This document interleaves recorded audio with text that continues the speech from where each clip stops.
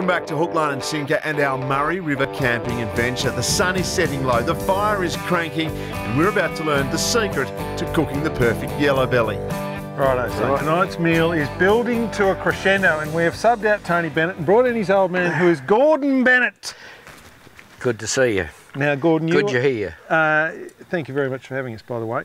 You are an expert in cooking river fish. Yellowbelly is on the menu tonight, and you have a special way of bringing yellowbelly, the flavour of yellowbelly out.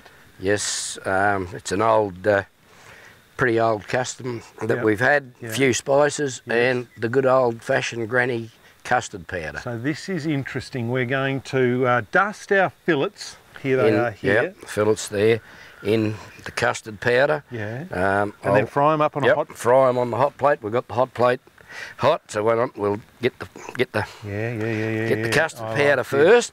You won't see this in a lot of cooking shows. I don't think there's too many people know about this idea. We're saying yellowbelly is beautiful. Yes, absolutely. So the why taste are we of it. getting custard because it just sweetens it. Yep, okay. And if you, all right, this is caught in the good Murray, so Yeah. this is good fish. But if you catch it in some dams, Needs to make rubbish, doesn't it? it's likely to make it taste like not yellowbelly. it's likely to be a little bit muddy. Need to hide the taste. So this just absolutely sweetens it right up.